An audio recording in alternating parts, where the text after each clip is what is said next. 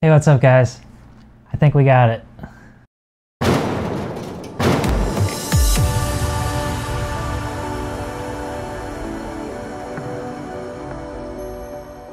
First off, I want to thank my buddy Greg Smoke for helping me out and Josh Cal for testing this. That way it saves me a little bit of time, and honestly, it's been kind of rough lately. So it's awesome that they were able to help test with this so I can actually make this video sooner because I don't have to validate as much on my own. So quick recap, what is the issue exactly? Well, about once every 2 hours or so, buttons will stick, and if you do any kind of competitive play, that is totally unacceptable because it will get you killed in the game, as it does with me. Side note, I've heard through the comments that the V2 has this issue as well. If that is true, this should alleviate that issue if it is the same thing within Razer Synapse. If you look online, most people say that the fix is to delete Razer Synapse. Well, that's great, but then you have a keypad that doesn't have macro functionality and it doesn't have remapping functionality.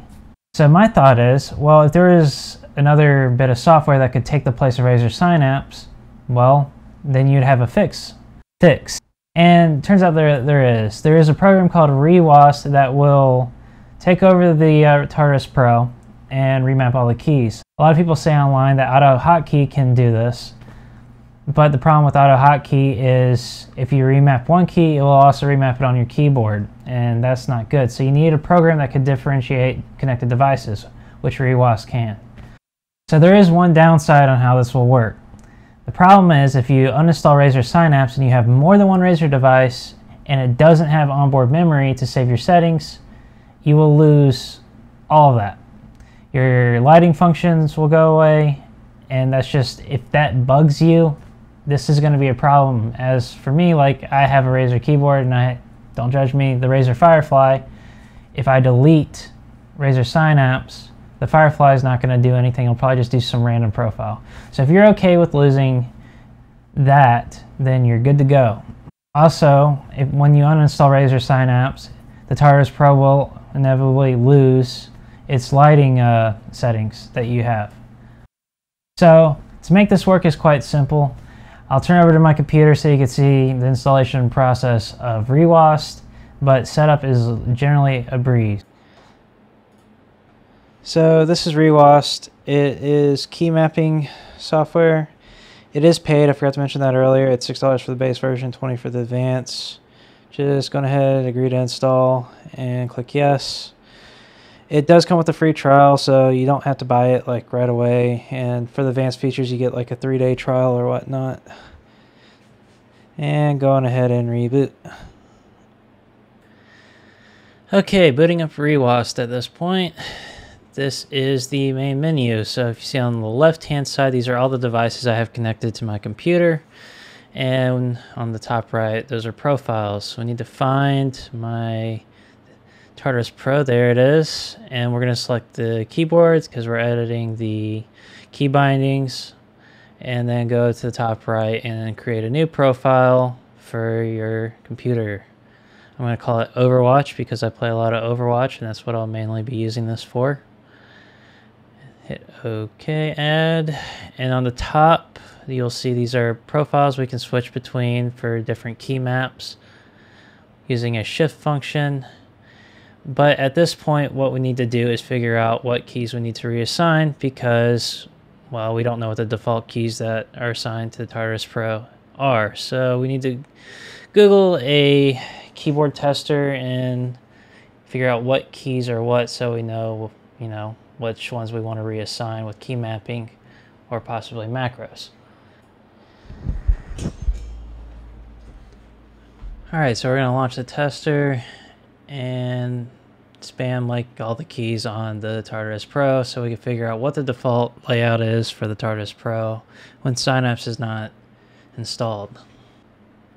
So we click to add a new key map, and I usually reassign the one key to escape on the Tartarus Pro when I play Overwatch,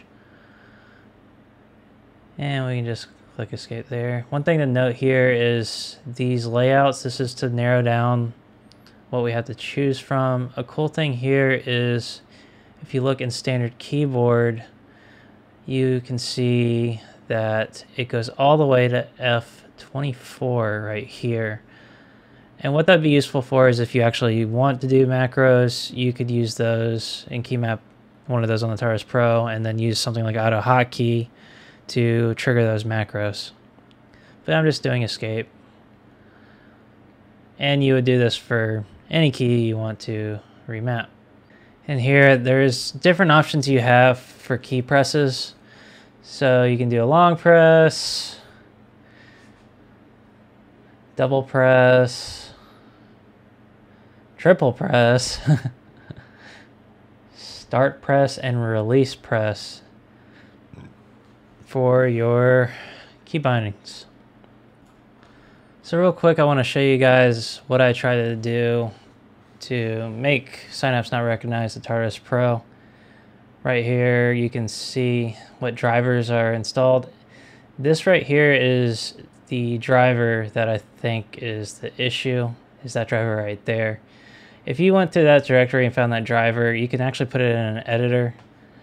And if you could find a way to make that driver not communicate to Synapse, then I think that might fix the issue where we actually are forced to uninstall Razor Synapse to make this work. But if someone smarter than me could figure it out, you know, that would be awesome. That way more people could actually do this and it'd be more convenient. Obviously the best fix would be to have Razor actually fix the crap, but who knows when that will happen. So that's it, guys. I know there's not a lot of keypad alternatives out there, so I hope if you really like this thing and you just want it to work and you don't really care about lights and all that, that this fix will be good enough for you to get you by until either Razor fixes the damn thing or something else comes along on the market to take this thing's place. So that's it. Thanks for watching.